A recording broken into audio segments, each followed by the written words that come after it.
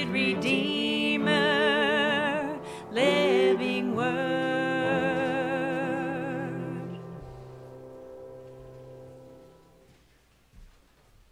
Well, good morning and welcome on this first Sunday of 2024. And we are gathering to worship and to seek His face this morning. So it is good to see you. We want to remind you that today is First Sunday, so we will have lunch after the service, and you are definitely welcome to come and join us for that. Next Sunday, we have a church board meeting after our morning worship, so be aware of that.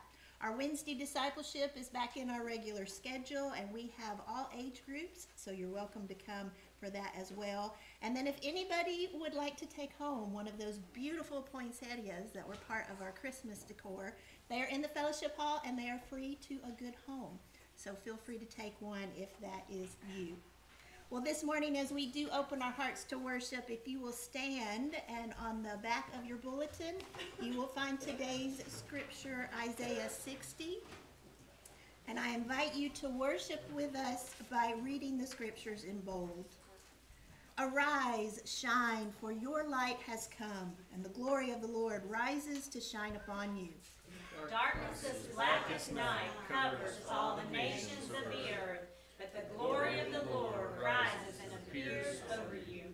All nations will come to your light. Mighty kings will come to see your radiance. Look and see, for they all gather together. Your sons are coming from distant lands. Your little daughters will be carried home. Your eyes will shine, and your heart will thrill with joy. For merchants from around the world will come to you. They will bring you the wealth of many lands. Herds of camels will cover your land, the camels of Midian and Ephah.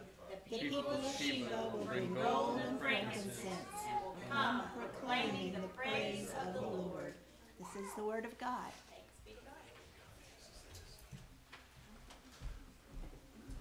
Good morning and Happy New Year. Happy New Year. Every time I say that, I feel like the Jack in the Box from the Island of Misfit Toys. Does that date me? Might date you too if you knew what I was saying. So, great to start the year in worship with you today. Let's pray together. Gracious Heavenly Father, we are indeed thankful to gather in your house, together with your people, to worship you. Today we pray, Holy Spirit, come. Empower us with your strength to give to God the worship that only He deserves. Help us to glorify your name here and in everything we do after we leave this place today. We ask your blessing upon this year, and this year in worship, we pray. Inhabit our praise and use our time of gathering to build us up into the image and likeness of Jesus Christ, that we may be Christ in our world, to the glory of God. In the name of Jesus we ask. Amen. All right, got a couple of ones that some of y'all may know, but they're easy to pick up if you don't. Page 4, starting with page 4.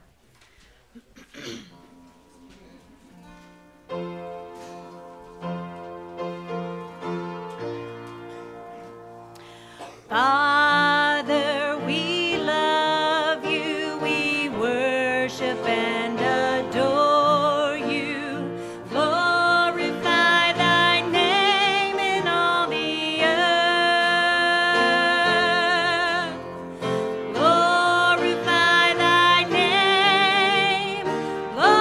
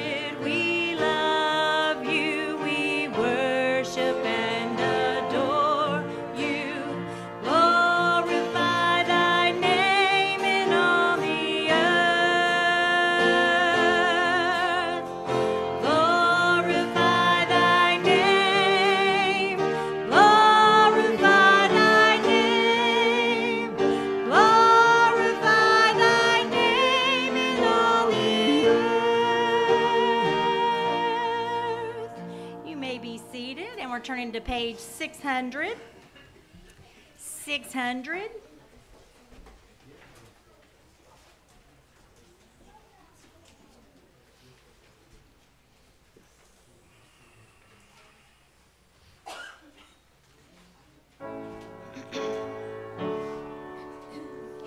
I need thee every hour, most gracious Lord. No tender voice like thine can peace afford. I need thee, oh, I need thee. Every hour I need thee. Oh, bless me now, my Savior. I come to thee. I need thee every hour. Stay thou nearby. Temptations lose their power when thou art nigh. I need thee, oh, I need thee. Every hour I need thee. Oh, bless me now, my Savior. I come to thee. I need thee every hour, in joy or pain. Come quickly and abide, or life is vain. I need thee, oh, I need thee. Every hour I need thee. Oh, bless me now, my Savior. I come to thee. I need thee every hour, most holy one. Oh, make me thine indeed, thou blessed Son. I need thee, oh, I need thee. Every hour I need thee. Oh, bless me now, my Savior. I come to thee. I would invite those who've been asked to come and wait upon us for our morning tithes and offerings. Thank you and thank you. Let's pray together today. Our gracious Father, who has given to us everything, certainly every good gift we know. Thank you for allowing us in token to give back to you, participating in your work in our world. We pray, bless those who come and give, and then we pray, make us as a body good stewards, using these resources responsibly to do your work in our community and our world. Thank you again for all you give us. In Jesus' name, amen.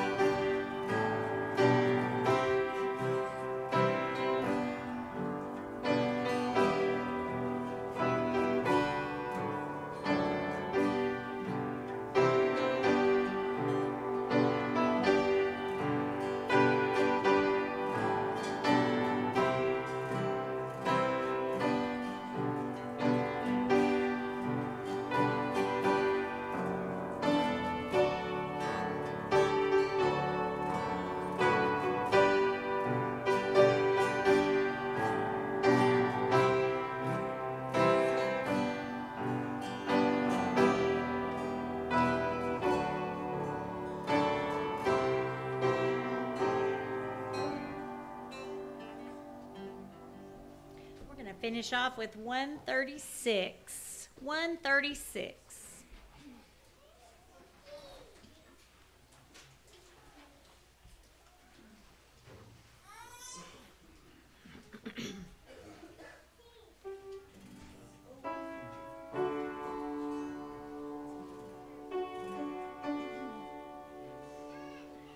Oh, you ready?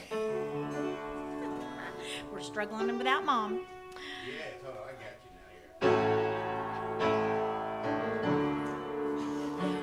Oh, come, let us adore him. Oh, come, let us adore him.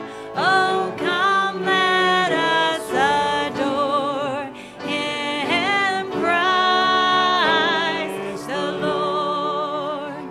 We'll praise his name forever. We'll praise his name forever. We'll praise his name forever. Christ the Lord.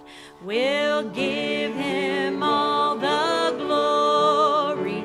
We'll give him all the glory. We'll give him all the glory. Christ the Lord. For he alone is worthy. For he alone is worthy. For he alone is worthy. Christ the Lord.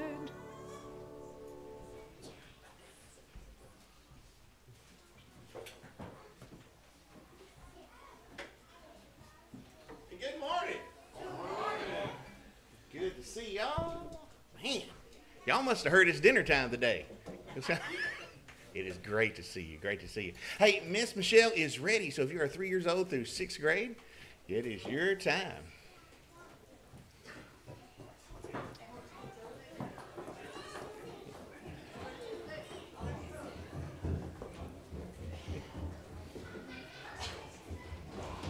I love their laughs.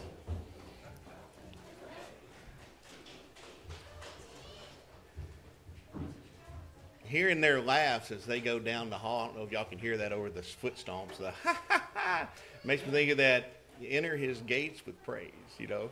So, man, it is good to be here and good to worship the Lord with y'all. So why don't y'all stand up and shake a hand and give a hug?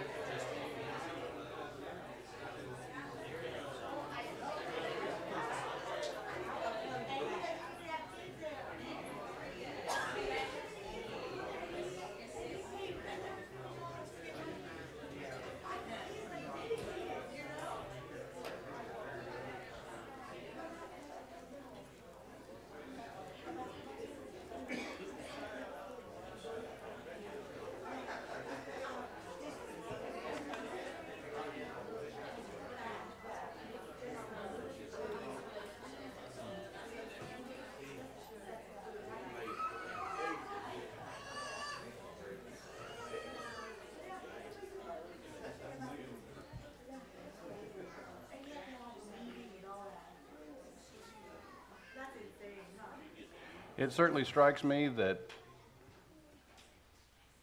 y'all are glad to be together. That's a good thing. I wonder this morning as we turn our hearts toward prayer if you'd be thinking of prayer requests that you might have. Remember those in our world suffering from war and fighting, natural disasters. Be much in prayer for our leaders, those who serve in our armed forces, our law enforcement agents and first responders. Continue to pray for Dorothy and Reddick and Brenda and Tammy, for Bailey and Carly and Andy and Betty Jo, for Edna, for Clara, for Ann, for Miles, for Marilyn, for Valier,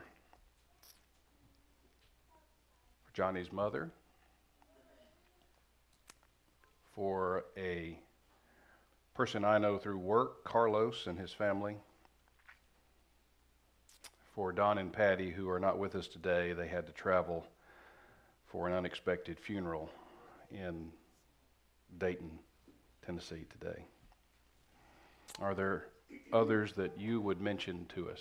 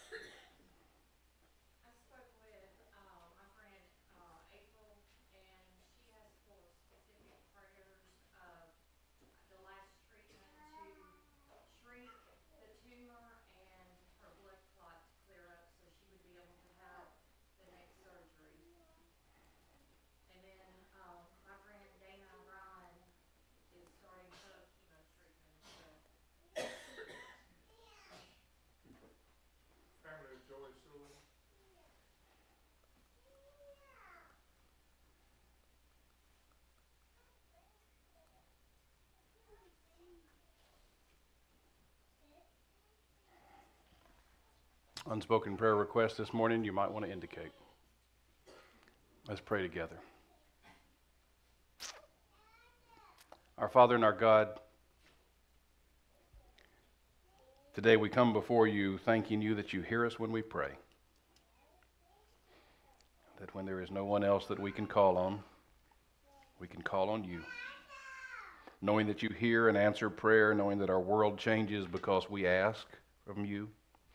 And so today in obedience we come before you humbly as your people, begging to see your hand at work in our world.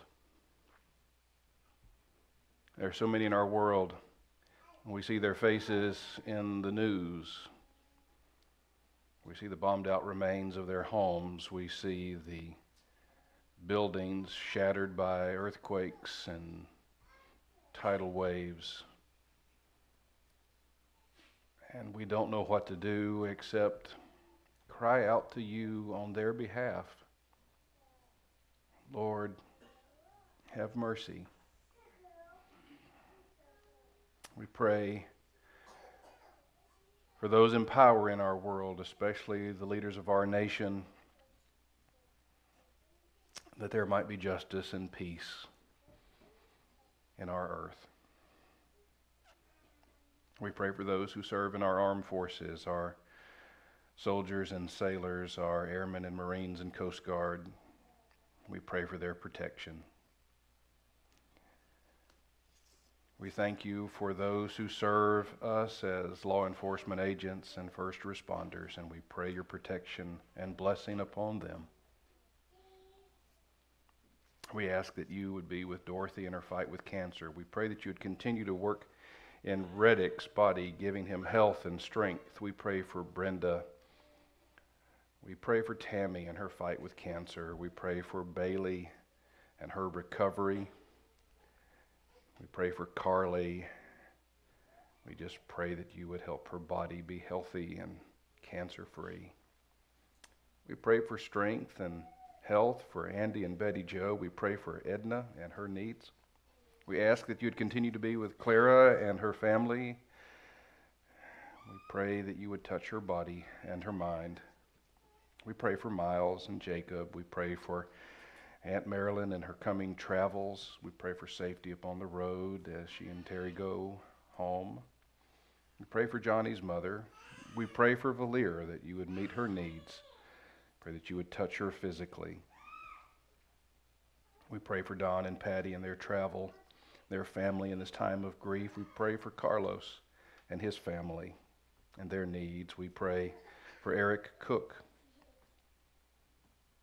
We pray for the Marlin family. We pray for the family of Joy Sewell.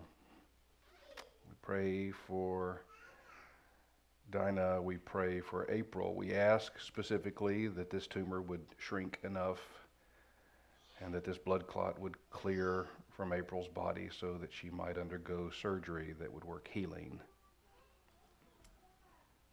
We ask today that you would be at work among the many unspoken prayer requests that have been indicated in your house this day. How we trust that you know the deep needs of our lives, those things we don't speak out loud, but now we whisper from our hearts to you. We thank you that you have heard us. We pray that you would increase our faith. Help us to see your hand at work in our world. And when we do, may we be quick to give you praise. All of these things, as well as your blessings upon the remainder of this service, our time of studying your word. We pray that you use it to build us up into the image and likeness of Christ, to make our minds attuned to the Spirit. Help us to hear your voice, follow where you lead. To that end, we ask these things in the name of Jesus, our Savior. Amen. Amen. If you have your Bibles today, I'm going to ask that you find the book of Matthew. That's going to be about 2/3 or 3/4 of the way through, depending upon your Bible. Matthew chapter 2. Of course, I guess if you're carrying the New Testament, it'll be right up toward the front, but those are inside jokes. You only get those if you've been in pews long enough. So, second chapter of the book of Matthew. We find ourselves today, officially a day after, the celebration of Epiphany. A day on the Christian calendar when we celebrate the coming of the Magi, the three wise men who came from afar. One of these days, I'm not saying when, if ever, but one of these days I have this dream about doing a crazy country Christmas program in which three little boys come running in the side door in firemen's outfits, the three wise guys from afar. Terrible. And that's about the extent of my humor. That's why I'm a preacher and not a comedian. From Matthew's Gospel, chapter 2, beginning at verse 1, hear the word of the Lord. In the time of King Herod, after Jesus was born in Bethlehem of Judea, wise men from the east came to Jerusalem asking, "Where is the child who has been born King of the Jews? For we observed his star at its rising and have come to pay him homage." When King Herod heard this, he was frightened, and all of Jerusalem with him. And calling together all the chief priests and scribes of the people, he inquired of them where the Messiah was to be born. They told him, "In Bethlehem of Judea. So it has been written by the prophet. And you, Bethlehem in the land of Judah, are by no means the least among the rulers of Judah. For from you shall come a ruler who is to shepherd my people Israel." Then Herod secretly called for the wise men and learned from them the exact time when the star had appeared. Then he sent them to Bethlehem, saying, "Go and search diligently for the child, and when you have found him, bring me word so that I may also go and pay him homage." When they had heard the king, they set out, and there ahead of them went the star that they had seen at its rising until it stopped over the place where the child was. When they saw that the star had stopped, they were overwhelmed with joy. On entering the house, they saw the child with Mary his mother, and they knelt down and paid him homage. Then, opening their treasure chest, they offered him gifts of gold and frankincense and myrrh. May the Lord bless the reading of his word.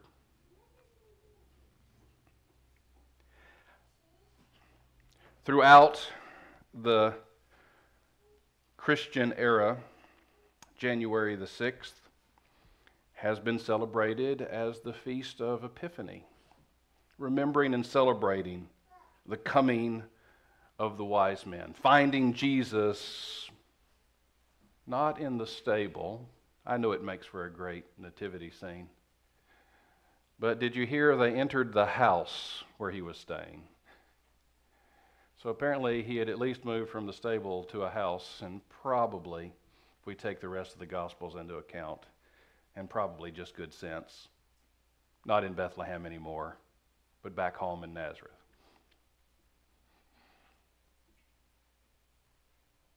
I still like the nativity scene with the three wise men, fire hats and all. We remember the day of Epiphany and the coming of these three wise men from the east, celebrated Magi, as Christ coming not only to be the Messiah of the Jews, but to be the Savior for the Gentiles. This at the very beginning of Jesus' life, before he enters into his adult period of ministry, while he's just a baby, is seen as revelatory of Christ coming to extend the invitation to be the people of God beyond the nation of Israel to the whole world. I suspect most of us here today are grateful that the net that incorporates the people of God got cast wider than the nation of Israel, so that it would include all of us pale-skinned Northwestern European types, and African types, and island types, and Asian types, and Eurasian types, and Eastern Asian types, and American First People types. You get the drift, right? All of us, Jew and Gentile alike, are invited to be part of the people of God through this Messiah born in Bethlehem, Jesus of Nazareth. We celebrate the coming of the Magi, and we have questions, knowing clearly that they didn't come wearing firemen's hats. But who were they, and where did they come from? Christian tradition, early traditions, give them names and locations. The interesting thing is that early Christian traditions don't necessarily give them the same names or speak of their origins with one voice. And so we're sort of left with what we hear in Matthew's gospel. They are three wise men from the east. Does that mean that they were from Persia, modern day Iran? Christian tradition, some Christian traditions would say so. Were they 3 kings, maybe one from Shiva, Ethiopia, one from India, one from Persia. Some Christian tradition suggests this as well. Like many of the biblical stories that we aren't given enough information in Scripture to completely nail down the particulars, various people at various different times through history have cast the wise men in ways that included them. And how appropriate that those early Christian traditions would rise up and identify the origins of the wise men, these kings from afar, with places they knew, maybe places they were associated with or from themselves, in order to include themselves and their people in the great story of the birth of the Savior of the world. How appropriate that we continue to celebrate the coming of the Magi as foreshadowing the extension of salvation, incorporation into the people of God to all the Gentile peoples of the world, i.e., all of those outside of the nation of Israel. I think it's good. You want to have some fun sometime, Google the wise men and read about all the different traditions and how they have been used through history. You know, it's that first Sunday of the month when we have potluck, so I've decided that it's probably not prudent to go through all of those today and finish up about 8 o'clock tonight.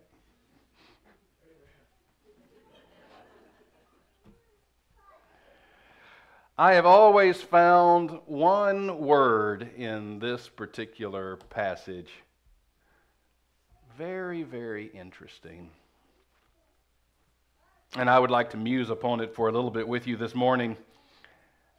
We hear that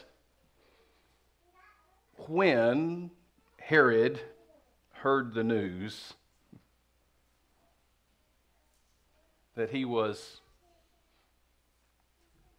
translation in your pew Bible says frightened.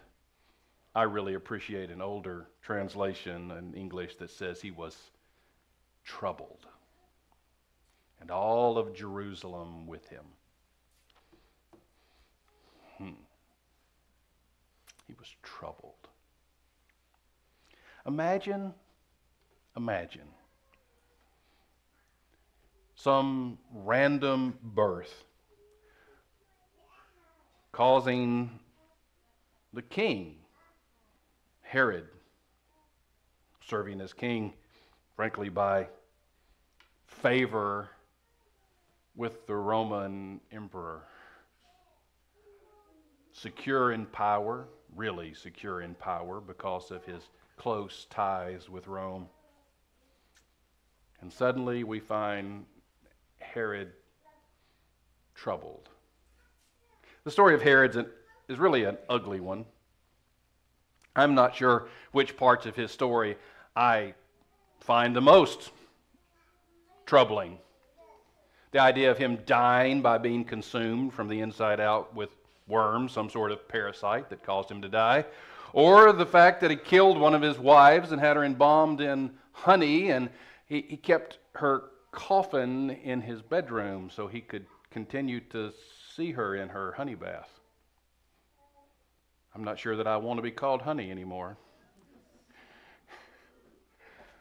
Or the number of potential rival kings from among his own sons that he had assassinated. Apparently, Herod was troubled. All the more so by the birth of an anonymous child somewhere in his country that he was made known about sort of by accident by the coming of wise men from the east, who did exactly what prominent people of the day, maybe even royalty or certainly high aristocracy would do, and that is they came to a foreign country. They entered the foreign country. They came to its capital city, and they sought an audience with the person who should know everything that's going on in their country, the king, who had no clue that the Messiah had been born. Don't feel too bad for Herod. Almost nobody else, probably besides Mary and Joseph, really knew. And maybe a few shepherds out in the Bethlehem fields who apparently got their word almost straight from the horse's mouth or the angel's wings. Herod was troubled, and all of Jerusalem with him.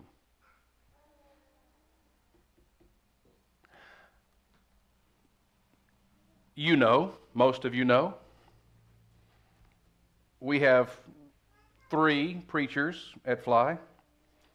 We have your, whatever you want to call me, your Pastor James, Brother James,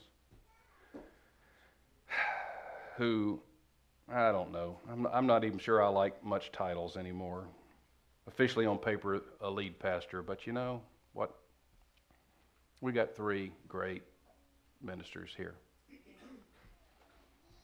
I serve with 2 folks who I so love and appreciate. And I listen to them. You know, they preach from time to time, and I listen to them when they preach. Maybe because even the preacher needs to be preached to.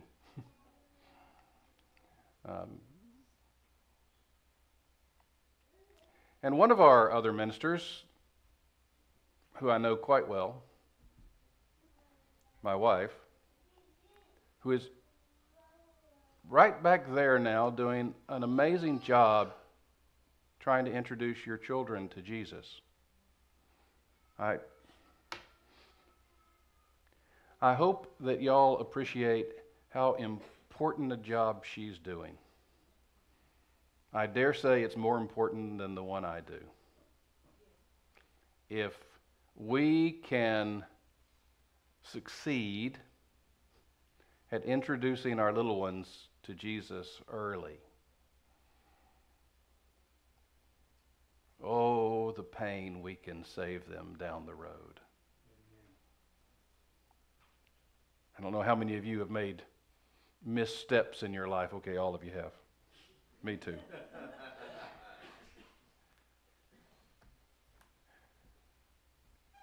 For anybody that didn't come to know Jesus early and follow him faithfully, if you could do it all over again, wouldn't you want to?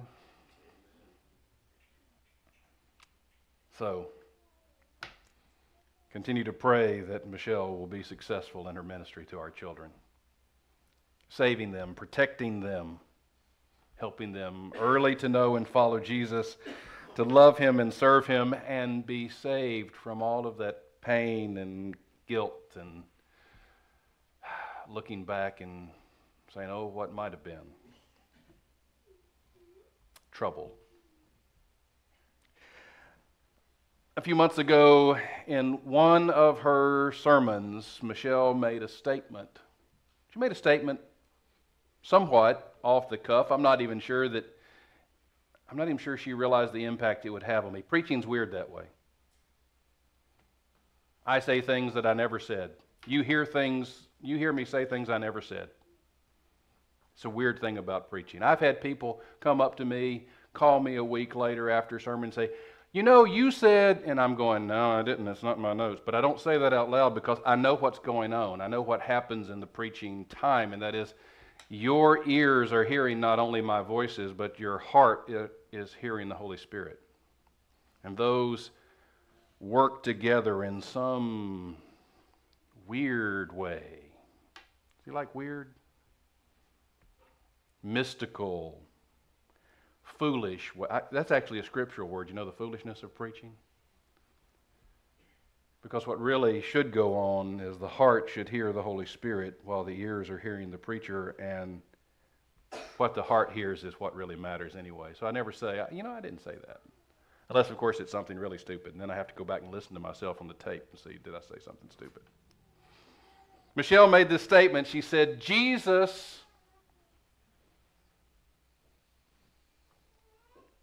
challenged the way they served God.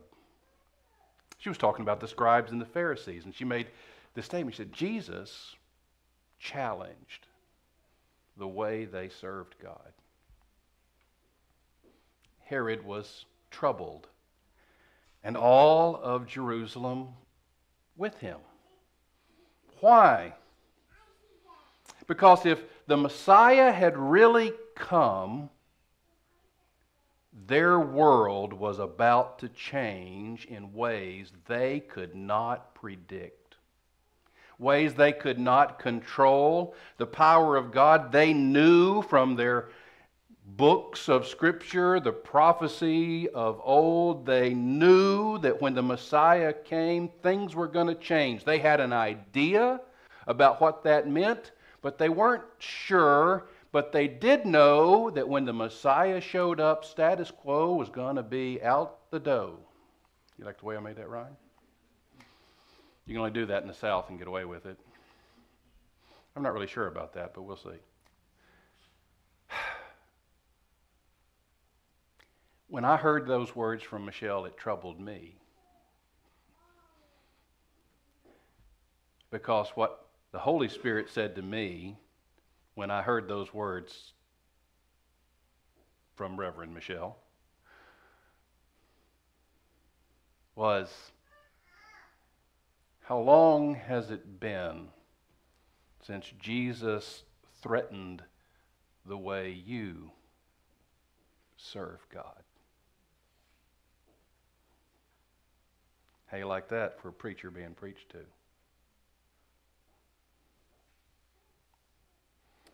How long has it been,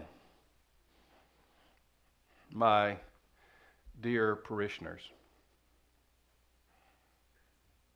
since the coming of Jesus challenged the way we serve God? How long has it been since his coming was cause for trouble?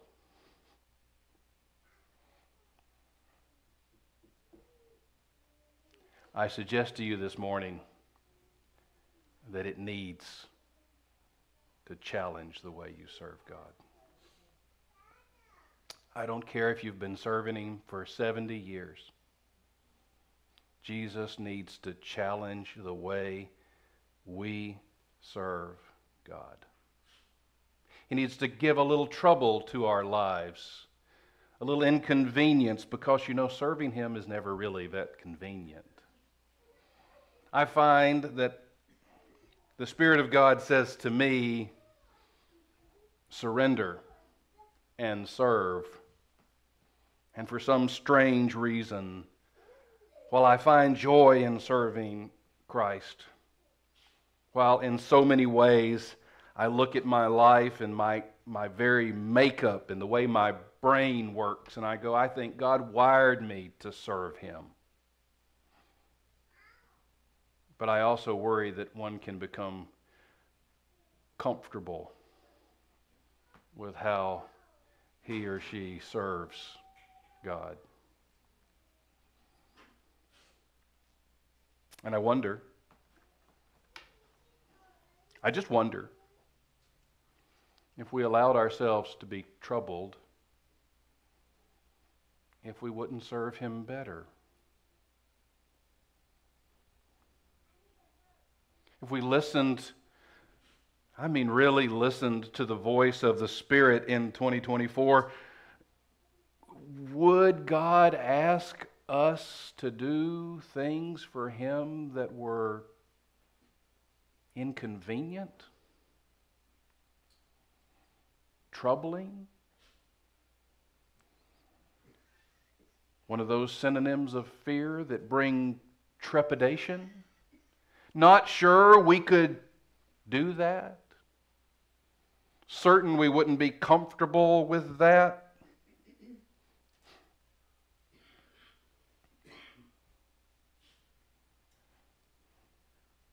Here we are, the day after the Feast of Epiphany. That day when we celebrate that God came to us in Christ Jesus to extend salvation to the whole world, your people and mine, and all of their people too. And when he came, in his wake, there was trouble. Not all trouble is bad. Dare I say, a time or two, Mom or Dad, your child has brought home somebody and you said, that's trouble. My mother-in-law is laughing. It's okay. She probably remembers that me at times when I was probably troubled. Maybe sometimes that turns out that trouble was a good thing. Maybe sometimes when we allow ourselves to be troubled by God, inconvenienced by serving Him, totally sold out, totally surrendered to doing what He asks us to do, we'll be a little fearful. We'll be a little troubled. And the aftermath will be God extends His kingdom. He offers the hand of salvation to maybe people outside our comfort zone. Maybe He calls us into a walk that means we have to let go of things that make us comfortable and just trust Him. Maybe as we start a new year in worship, what I'm trying to say is in the coming of the Magi, we see the heart of God to bring salvation to the whole world. In case you don't know it, be reminded that every Islamic extremist on the planet is a soul God wants to save. Every bum walking the streets of Nashville is a soul God wants to save. Every prostitute working the night is a soul God wants to save. Every drug addict,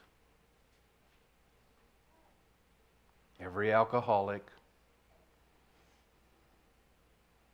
every person that doesn't share your ideas about how many genders were created is a soul God wants to save. But there are a lot of those people who are never going to be introduced to Jesus until we, His people, are a little troubled. Willing to step out of our comfort zone and extend the gospel to weird people who don't dress like us and don't come from around here.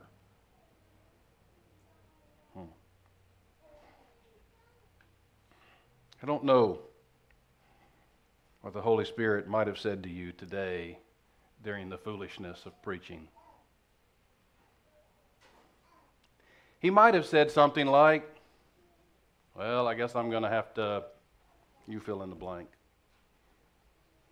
But he might have said something like,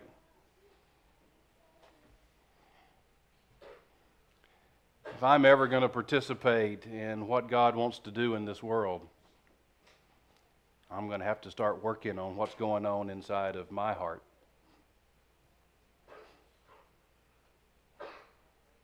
because every one of you sitting here today is also a soul God wants to save.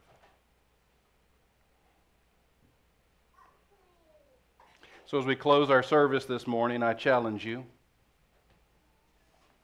What would God do in and through you this year?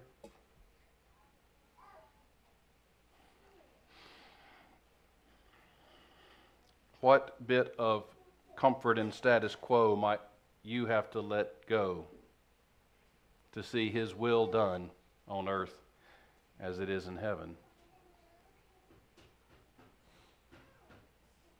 And are you willing to let it begin with you?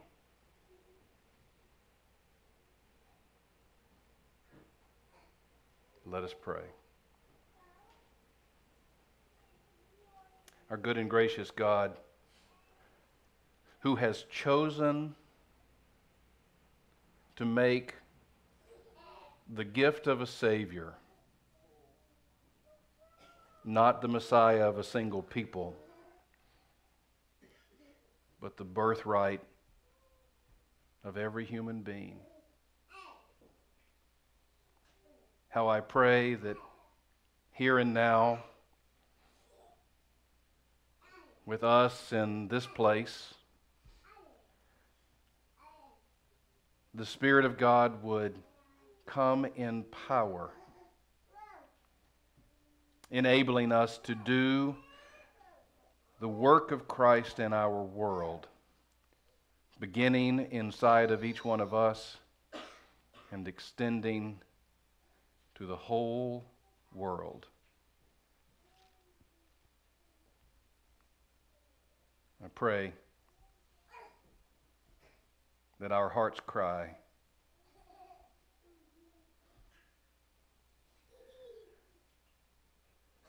would be whatever amount of trouble it takes for me to be surrendered to you, Lord Jesus Christ.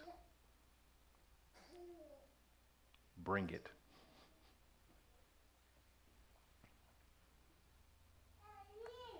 And then I pray, give us the strength to walk where you lead, to follow where you would have us go, and to do what you would have us to do.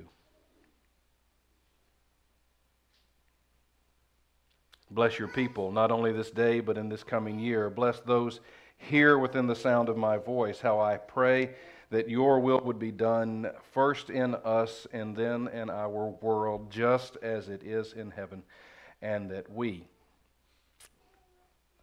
would endure whatever trouble to see it done. Bless now, I pray, those who have come into your house. Meet a blessing outfit for each one, for their coming days, and for this year. In the name of Jesus Christ our Lord, we pray. Amen. Amen. A reminder, it's that Sunday when potluck is here, and you should stay and eat and enjoy and fellowship.